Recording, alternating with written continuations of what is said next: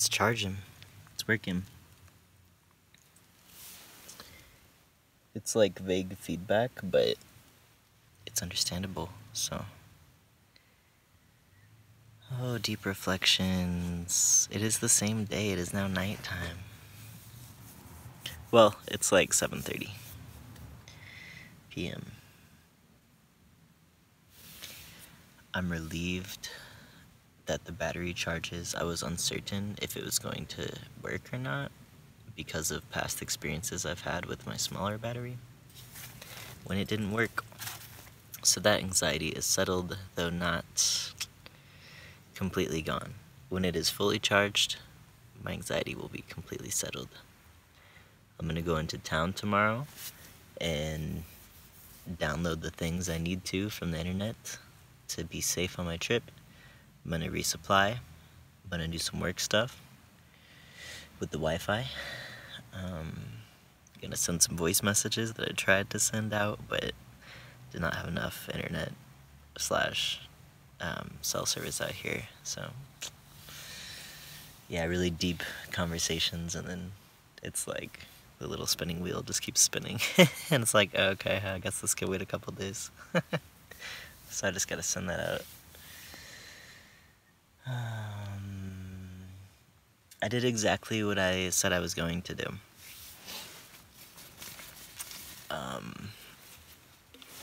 I went into the creek and refreshed my spirit with all that cold water and my body.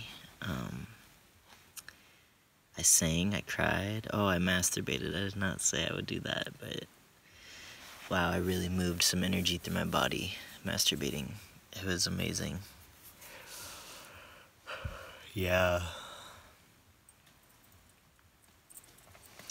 What's clear to me in this moment, reflecting on the experience I had earlier, I'm noticing like I had just newly received a form of wealth that is a big deal for me. It's a lot of money to me to buy a battery. So it's just interesting for me to reflect and notice that like my initial reaction to experiencing something new was to like panic and go into fear. Even when I had so much abundance in my hands, like, but it didn't meet my expectations, and so it felt like scarcity. So what's clear to me is the stress is always going to be there. It's just going to look different. Even when there's abundance, stress will be present, but how will it show up? And when I keep focusing on the things that I don't have, then it just reinforces the scarcity mindset and that stress energy in my being. And so if the stress is always going to be there all the time, no matter how financially resourced I am or not, how can I just be present right now? Because I'm noticing where I'm like living in the future a little bit with this narrative I'm telling myself of like, oh, when I get this battery, I'll be less stressed. Or when I get whatever to Tahoe, I'll be less stressed. But today it's becoming clear to me, I'm like, can I enjoy where I'm at right now just as much as like what I anticipate how much I'll enjoy in the future? Because most likely I'll get there and I'm gonna be stressed out again. Like, am I painting a fantasy of just how easeful things will get just when I'm able to do this or get this resource or whatever? Having financial stability is definitely like relieves stress, but I'm releasing what's outside of my control right now so that I can just focus on the abundance. Like, I am well fed today. I am well rested today. I'm in deep relationship with Earth. I feel so healthy. I'm healthy. I'm alive. I have food and water. I'm stable. Yeah, that's what's present right now. So that's the energy I'm going to ground into right now. And as I keep saying, the answers will reveal themselves with time. So why am I trying to get ahead of myself? Like, I will literally just be right here, right now, and focus on what is in my control. And what's happening right now is that this battery is charging, and it is not requiring the sun like the Jackery does, the little battery. So, yeah. It's interesting to notice my expectations and to see my reactions when reality does not meet my expectations. But I'm like, is it ever possible to have realistic expectations if really we just project expectations based off of the past or based off of like stories or like fantasies, you know? Like, it's just an imagining of the future. How could you actually know the future ever? Ever. Like, it's out of your control. So, like, are realistic expectations even real? I feel like the most realistic expectation for me to have is to, like, expect to be surprised. And expect nothing to be the same. I'm having a grieving moment where, like, just the first month and a half of this trip, I'm like, wow, I feel like a completely different person since when I started. And I know that, like, this moment is so impermanent. Like, I will continue to evolve as the path continues to evolve. And just because I'm getting used to, like, this little neck of the woods right here, doesn't mean that, like, everything is gonna be like this. So that's the way I'm preparing myself with realistic expectations for the future, so I can have less emotional panic as my initial reaction to change. What if I'm just expecting change, you know? Then when I'm expecting it, right when it comes, I'll notice it, and then I'll go right into my self-care practices, just like I did today. Damn, I am very emotionally resilient, I will say. And it has not always been this way. It has been a practice and a skill that I have been cultivating that I did not learn from childhood. I had to learn this as an adult. And I'm feeling really proud of myself.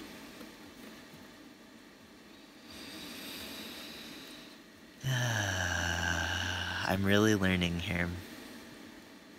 And I'm proud of myself for the way I'm reflecting and integrating. What I've learned in my coaching world is it's really easy to get stuck in the awareness part because it can feel exciting. It can feel like a high to gain more awareness about yourself, about your patterns, about your subconscious. Just to see more of yourself and understand more of like the why in your life, or to see the bigger picture of your life. It's exciting.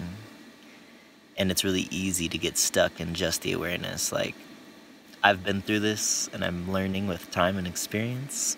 And I often witness people go through this where you gain a new awareness, and so you just automatically think that you've like superseded the pattern, or like you've like surpassed the pattern, or just seeing it is automatically changing it.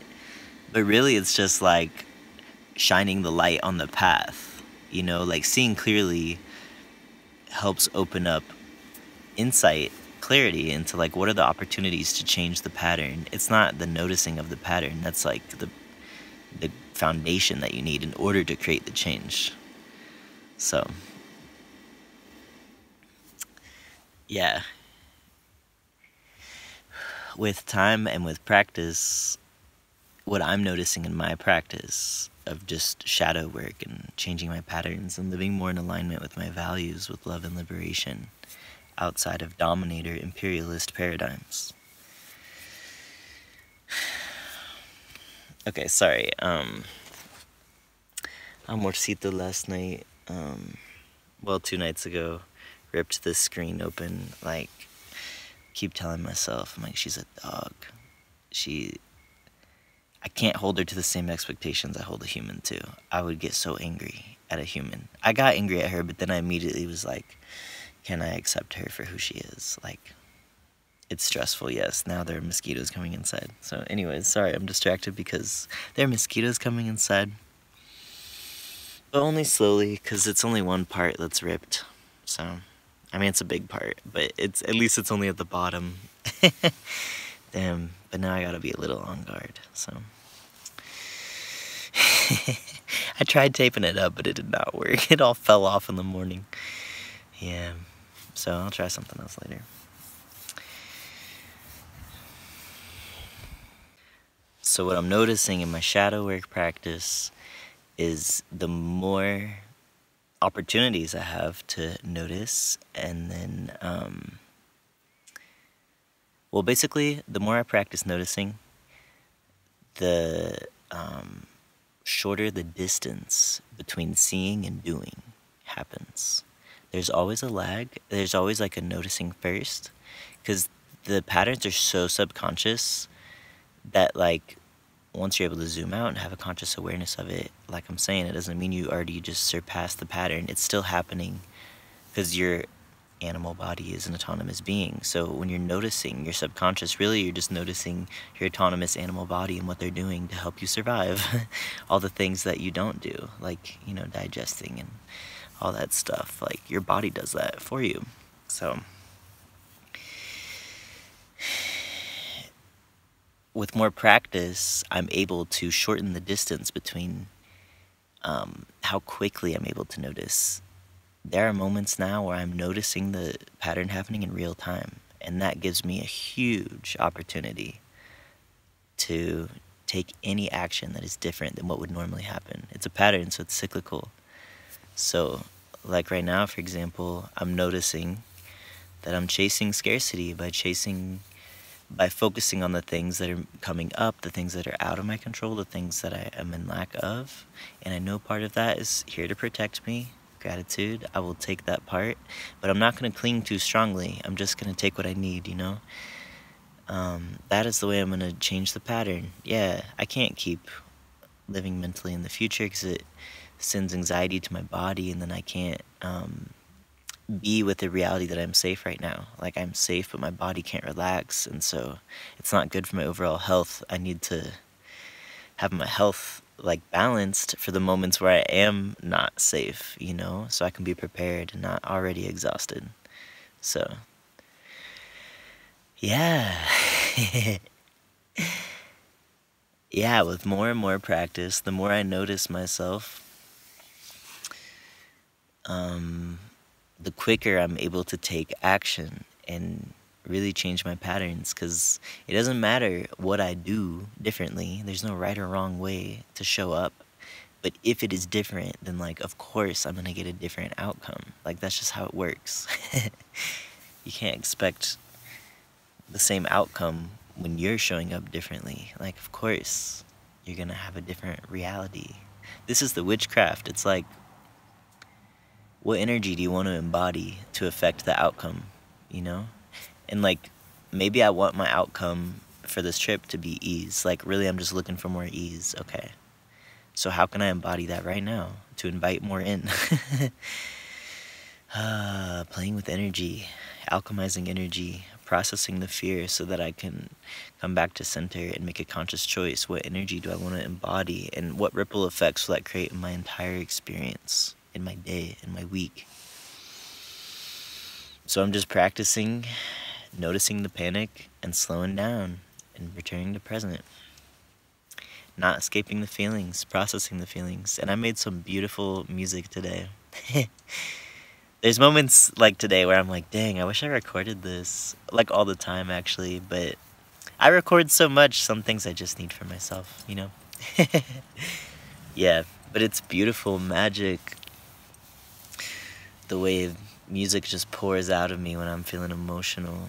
And it's like wisdom that I'm singing, and it just comes from something bigger than me. It just flows out of my vessel, and it happens to rhyme, and it's like wise, and it's like guiding me, and it's cathartic. I'm just like, who am I? I love getting in those flow states. So Yeah, this is what I signed up for. I wanted to slow down. So when I was living in Oakland, I was always focused on money because I was just always barely paying the rent. So reminding myself, I'm like, okay, I don't have the stress of rent right now. So that's a big relief. Like, there's abundance there. There's definitely other like costs. There is something that it's costing me to not pay rent. Like, you see me out here. But yeah, I'm noticing the way my brain has been conditioned to consistently just think about money, money, money, money, and the fear about, will I have enough? So yeah, I'm going to do what's in my control and let go of what's out of my control so I can get out of that cycle of fear and anxiety of, will I have enough money? Up until my life so far, like, I have had enough money. And it's not been through ways I've expected at all. Not at all. So, yeah, I'm choosing to embody the energy of faith in the future. I am trusting that I will be safe and well, that I am loved and supported by the universe. I am guided. I am not alone. And that I'm gonna be okay. I am gonna be uncomfortable. Yeah, that's like to be expected. But I'm gonna be okay. It's gonna get scary at times, but I'm not gonna be the same person at the end of it. So, this is what I'm signing up for. Letting go of scarcity and really living in the moment. I'm in the fucking woods right now. This is so amazing. It's amazing. Aw. May these reflections be a gift. May they open up something inside of you.